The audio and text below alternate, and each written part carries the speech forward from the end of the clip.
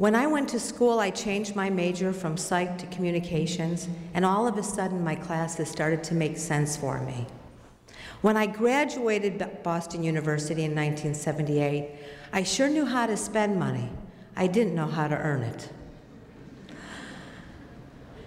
You take it a day at a time. You breathe.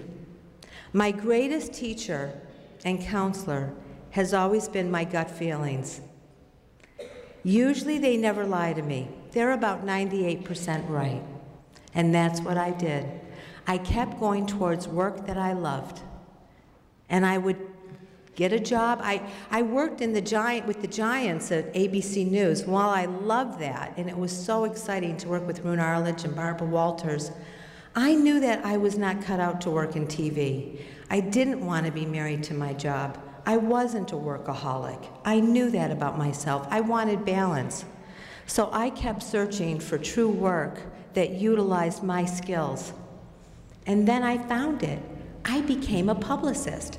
I could be enthusiastic, persuasive, see the angel in a story, and pitch it, all for the good of greater good, all to make a positive news story, and it was great. When I turned 30, I said, I can do that. I want to open up my own firm. I'm so glad I didn't know what it would all entail. I probably never would have done it, but I'm so glad I did. Sometimes not having all the information is the greatest way to take that plunge. I did not have any of the answers. I just kept breathing and feeling, and life kept taking me over. When I was 37, I met a man who said, I want to make positive music for young people and bring wisdom through their own music. I said, that's the greatest thing I've ever heard. And instantly we joined forces. And all of a sudden, there I was on stage performing his original music and singing and playing the bongos. I was in heaven. I was so excited when he put me on his cassette. And I got to go to my studio for the first time. Okay, so it wasn't a real studio, it was a one-bedroom apartment. And that was okay, but I got to sing in the vocal booth. Okay, it really wasn't a vocal booth, it was a bathroom. But it didn't matter. I was on a cassette, and I was in heaven. And I went out to heal the children. Little did I know the children would heal me. I could not believe the world through their eyes, the world through their hearts, and the world through their egos.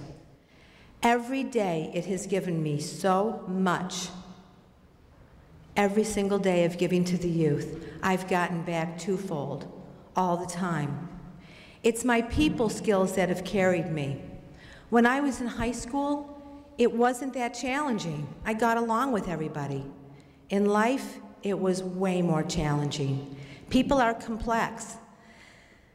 They come from their own insecurities, they come from their own way. You don't always, sometimes it's difficult to reach somebody, and sometimes talking is the hardest way to communicate.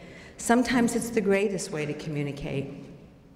I know that during the presidential election you had a lot of great debates, and I was really very proud to hear that you handled that really well, without verbal attack and humiliation.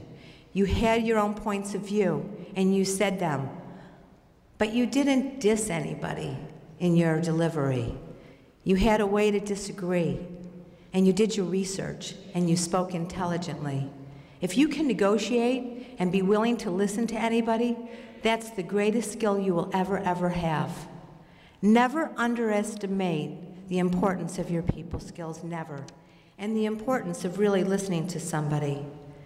There is something so sacred to really look at somebody's eyes and to listen to them.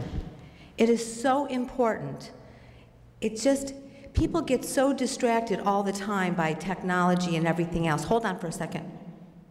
I can't talk right now. I'm giving a commencement speech. I've got to call you back. Okay, bye.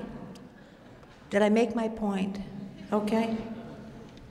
You want to give somebody real listening. That means looking in their eyes and not being distracted. You will be challenged by people, and it's okay.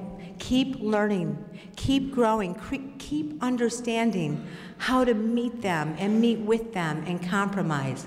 Listen to their ways, listen to who they are. They will be your greatest challenge and your greatest reward, always. The decisions you make with people will be so important to your life, you have no idea. The people that you take a stand to let in, and the people that you take a stand to keep out. You can't learn enough about human nature and humanness. I know that you're going to make the world a better place. I know it. You're going to learn from our mistakes.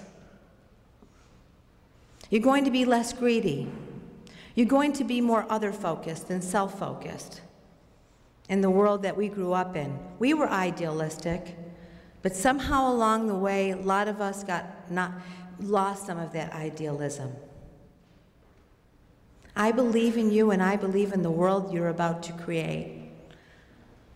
You just keep true to yourself. Know who you are. You can't wear anybody else but you. It won't work. You will come to see that. You can be surrounded by all the shoulds in the world. It won't work. You have to be you. So stay true to who you are always, and it will guide you. And you listen to those inner feelings, those gut feelings. They will be your greatest guide of all. I want to read you a quote that Jerry Zucker, the director and movie producer, wrote. Think of the world as a big glass of water with some salt in it. You have a choice. You can try to pick out all of the salt, or you can keep pouring in more water, so eventually it gets less bitter. As you begin your new journey, you can try to remove everything that you find distasteful in the world, or you can just pour in more love. It is the only thing that the more you give away, the more you have. Graduating Kingswood class of 2009, from one graduate to another, it is your time, it is your turn to fly.